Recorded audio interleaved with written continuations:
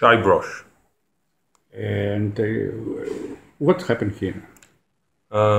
Basically, we found out in the morning that some vandalists threw paint and damaged the building, damaged the hotel.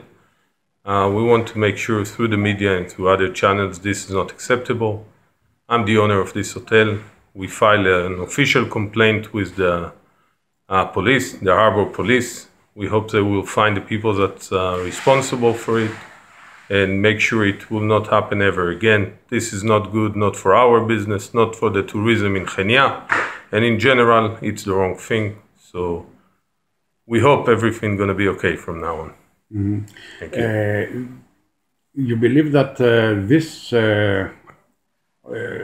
it's connecting with any investment? Our position is very clear. We are investing in the old harbor in the last 4 years. We're trying to expand. We're trying to grow with the community.